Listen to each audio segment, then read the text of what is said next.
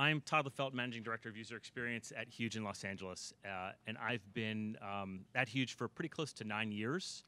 I've been working in digital for about 20 years. Do you want to turn the podium around? I wanted to get out behind it. How do I do that? Because you shouldn't be facing outside the room. Great. Everyone wants to see your face. Great. This is better. Okay. Hi. Now you can hear me a little bit better. Hold on. Thank you. When I was trying to decide on a topic to talk about today, I started to think about where real innovation is going to come from and what's going to impact us as designers. And I believe there's a wave of disruption that's coming that's going to force us to rethink the way that we design. The patterns and the tropes that we rely on today are at some point going to be outdated and start to fail us. So today, innovation in technology and business is happening like super fast. And as a result, we spend a lot of time trying to make sense of the present and what's happening right now. And in some ways, this makes us more of a reactionary discipline. So to look ahead and understand what's really going to affect us as designers, we need a way to peek into the future. So for most of us, especially for our clients, millennials are seen as the future. At Huge, we spent a ton of time thinking about millennials, learning about how they behave and what they care about, and something that makes them very real to me and at the same time incredibly frustrating to many marketers is, in short, they are full of contradictions. They're complex, very real people who aren't easily manipulated by media. So why do we really care?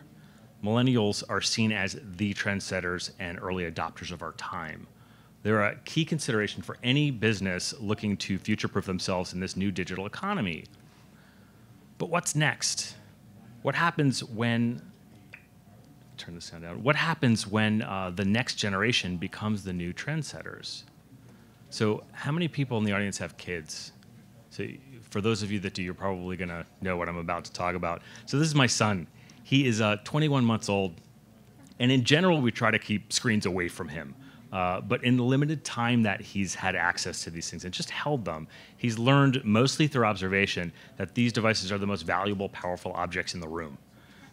His toys pale in comparison to what he sees these things do in our hands. And he wants in really badly. And for my son and the millions of other toddlers around the world, we don't know how this exposure to interactive screens is going to affect them. You've probably seen these videos. The kid on the left thinks he's controlling the TV like an iPad, and the little girl on the right thinks that the magazine is like an iPad. So to amplify the gravity of this, most millennials still remember a lot of these things, and it blows my mind that to think that my parents were totally wowed by a lot of these. Even the triptych. Does anybody here remember the triptych? Oh, yeah. Like, how cool was it that my father could call AAA and just tell them where we wanted to go, and he would get his own personalized special map? And I can't even imagine explaining some of these things to my son. Like, they already seem entirely archaic. So we wanted to see if we could learn more about this post-millennial generation. And one thing we quickly realized was there's no shortage of attempts to name them. Given the importance of millennials to business, there's more attention than ever before to try to make sense of what's next. And so you can see some of the themes here. The two big ones clearly are technology and conflict. And there's no clear winner right now. It's just too early and their identities are still being formed.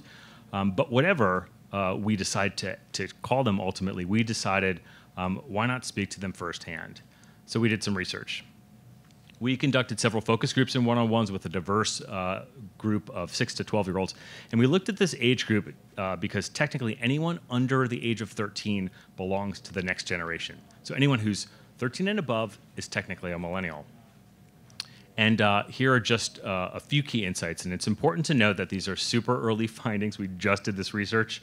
And just a kind of a sneak peek at some of the things that stood out for us. And our team has actually published a white paper this past, I think it was July, that focused on the behaviors of digital kids. And they're working on another white paper based on this recent research that's going to break these ideas down a little bit more. And that should come out in a few weeks and will be published to the Huge Ideas area of our website. And I'm really curious to hear what you guys think, so feel free to corner me afterwards. Okay, so this first insight is kind of a no-brainer, but it needs to be said. We obviously knew this going in. However, I think we underestimated how this would affect our research. Has anyone here ever done research with 6-year-olds? Okay, so some of you might understand. Some of the kids were super fidgety, couldn't sit still for their life, let alone have a conversation. A few of them were like tragically shy, and we couldn't even pick them up on the microphones. And we made the mistake of putting a bunch of candy out. So for the first session, all we could hear was like wrappers and these kids crunching hard candy in their mouths. But another point to make about kids being kids, and this is also a no-brainer, they're not like us. We need to acknowledge some of the things that affect their behavior before we make any giant conclusions. And surprise, they've got tons of free time and they play a lot, like hours and hours and hours. They also don't have free access to information. They rely a lot on their parents for devices, logins, passwords, and of course, money to buy apps, music, sneakers. And this last point really stood out for us. Their brains aren't fully baked yet. We are not child development experts, but we quickly saw that there was a pretty big difference between our age groups. The two age groups that we studied straddled the last two of Piaget's development stages. The younger kids didn't have the ability to wrap their heads around some of the questions that we even asked them. So at one point we asked them, what's cool? Expecting them to talk about fashion or music or a friend in class. And they responded, a refrigerator, a pool. So we quickly realized that we had to treat these age groups differently in our research. We also realized this affected a lot of their behavior in digital, but one of the biggest themes we saw across all ages was these kids are natural-born hackers. So what do we mean by that? First, they're amazingly naive and fearless. They didn't have any legacy baggage like we all have as to why something should or shouldn't work. They weren't constrained by any rules, and they were incredibly resilient in their pursuit of figuring out how something works. And I would say that probably about 98% of their activity centered around games. A lot of great lessons can come from games. Problem solving and logic, pattern recognition, dealing with frustration, even teamwork. And the best example of this was Minecraft. Every kid we spoke with was obsessed with Minecraft, and some of them have been playing it for years. So Minecraft is sometimes referred to as a sandbox. The game allows these kids to build their own worlds and engage with each other in a bunch of different ways. There are also tons of mods or modifications that are created by different users. They allow these kids to alter their worlds, and they create these endless variations with all kinds of emergent possibilities. So what we noticed was hacking the game is actually part of playing the game itself. And overall, what we really saw was these kids are essentially learning how to master and defeat a system or a set of rules. Their efforts to figure something out were really done by any means necessary. In a way, there weren't any rules at all, and each system had a new set of constraints to push and test and try to break. And we saw this kind of a thrill at pushing the boundaries. And none of this was seen as cheating. It was all just part of the game.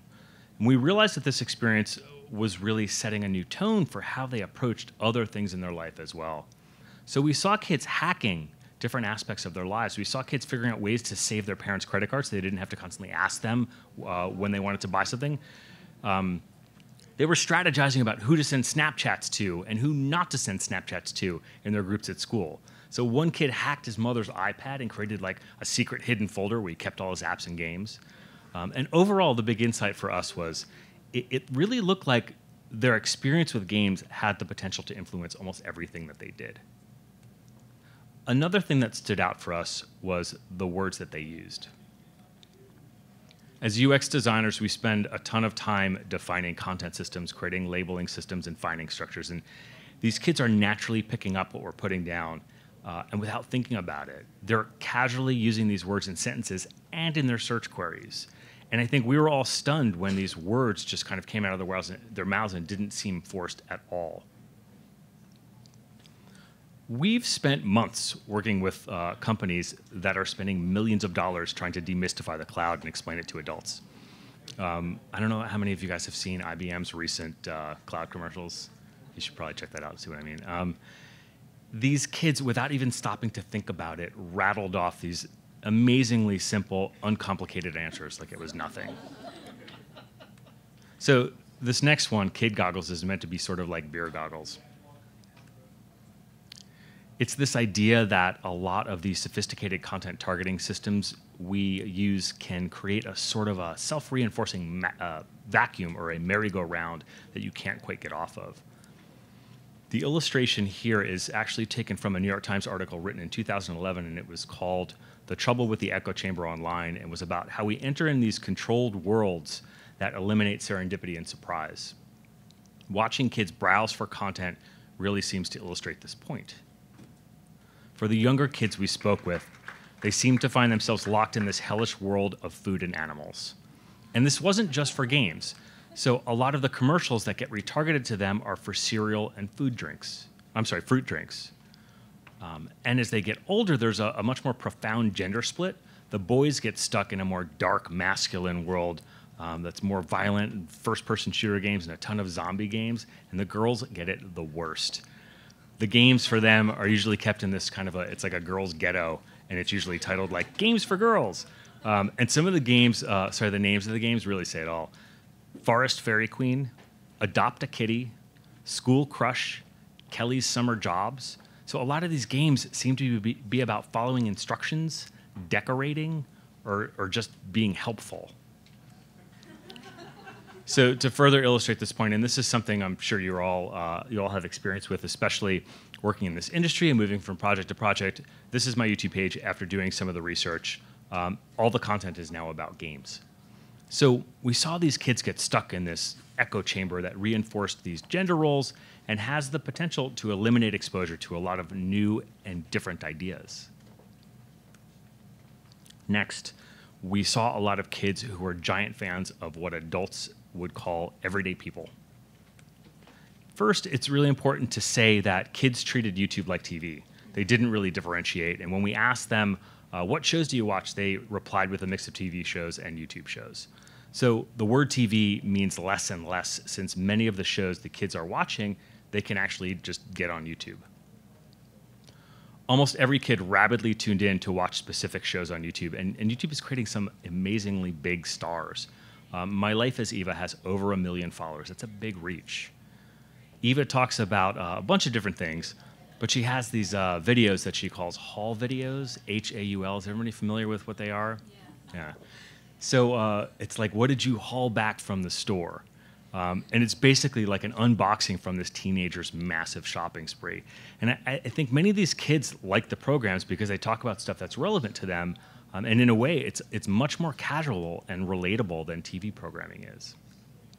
This is another example of how our notion of celebrity is changing. In Seattle, 11,000 people got together to watch a video game competition for a game called Dot 2. This was a competition where there was $11 million in total prize money being awarded. Twitch was recently acquired by Amazon for $970 million. Twitch is a platform where you can play games, but you can also watch people play games. They claim that 45 million people use the site every month. So the big question is, will gaming become a legitimate spectator sport, and are these going to be the next global megastars? This next insight is particularly poignant to us as designers, and kids routinely glossed over text and went straight to images, and while images are very important, aesthetics are clearly not a concern. Kids are surprisingly functional and task-oriented browsers, and all these kids, all the hard-to-navigate sites filled with blinding primary colors are actually seen as signs that this content is for them. So for those of you who haven't seen some of these are just a few examples of some of the game interfaces. This is like a typical category page for games. There are a lot of people today that talk about how kids live more transparent lives and aren't concerned about their privacy. We saw something different. These kids are very aware and are deeply concerned about who sees their personal information. So we asked them, if your mom or dad could buy you any device in the world, which one would you ask for? Surprisingly, the idea of being able to choose any phone from in the universe wasn't nearly as exciting as the idea of having your own. A phone that they didn't have to share, a private space that was safe from their brothers and sisters and from their parents' prying eyes. So what could all this mean for us as designers? Here are a few just early ideas. In the future, clearly people will own fewer things like CDs, DVDs, books, and stuff like that. And perhaps this will make them think more about which objects they really value. Maybe what they do decide to own and value will be more unique, one of a kind or rare objects. Perhaps people will also value experiences more than owning a lot of physical things. The device battle between Apple, Samsung, and Android will disappear, and screens will be seen simply as ways to get information and your stuff. Your content and apps will be the most important. The proliferation of dumb screens will explode today. Today's challenges in designing for context and a million screen sizes. The glut of digital assets we create in a lifetime will be beyond our ability to personally manage. So digital asset management will start even before babies are born. So parents are going to need to consider available domains and wrestle with the implications of giving their kid a name like John Smith versus Blue Ivy Carter. Automated curation and prioritization tools for our music, our photos, our emails, tickets, bank statements, taxes, medical information will all be essential. And services like Google Stories, Facebook's My Year will grow to become tools that we use every day just to get by.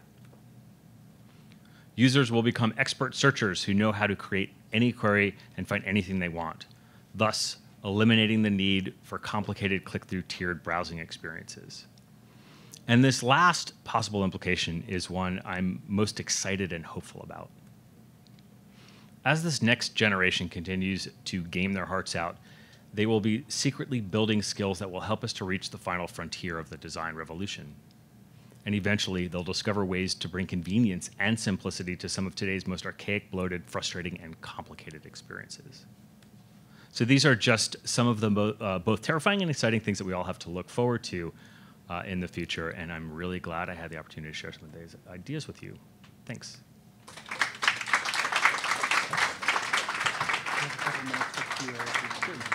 If anybody has any questions, shoot. Does anybody have any water? Oh, hey. A lot of the presentation was very optimistic, and at the very end, you dropped the word terrifying. Elaborate on why you said so. I think when we were working on this, what was terrifying for us was what it meant for us as designers. And I think one of the ideas is that over time, a lot of these, the generation of users today, users today of the game Minecraft, are now designers of the game Minecraft. So there was this idea that at some point, our role would be diminished as decision makers. And also when you look at the power of what search can do to destroy a lot of the work that we do to create these finding structures, and I don't mean destroy in a bad way, disrupt. It changes the world quite dramatically. Potentially, all we will have is a massive repository of content that you can call up through basically queries. So I think that's what I meant by this terrifying notion, and I think there were some very hopeful, positive aspects about this research and what the implications might be, but also, and also there are some negative side effects that we see around what some of these devices are having on kids. I mean, we personally try to keep screens away from our kids as much as possible. Our kid, as much as possible. Sorry, only have one, but. And it's something that there's an article today in the New York Times, I think it was New York Times, about how Steve Jobs actually gave his kids very minimal screen time. I think it's really unknown what this is going to do to our kids' brains. And again, how that ladders up to the interactions and the experiences we're going to be designing. Cool. Oh.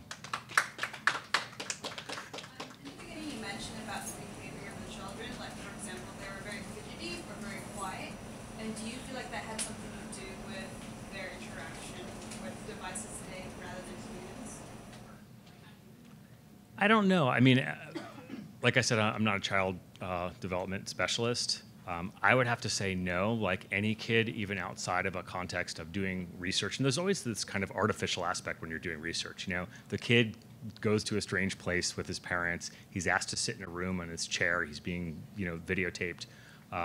Kids are naturally fidgety. And I think what we saw was the kids that came in that were 6 and 7 were just much more fidgety and much more challenged with responding to some of the questions. And then as soon as you got to like 10 and 11, they were just like much more articulate and reflective and able to answer questions that were, and to sit still, but able to answer questions about the future and speculate, which I thought was, to me, that's just kind of a natural developmental stage.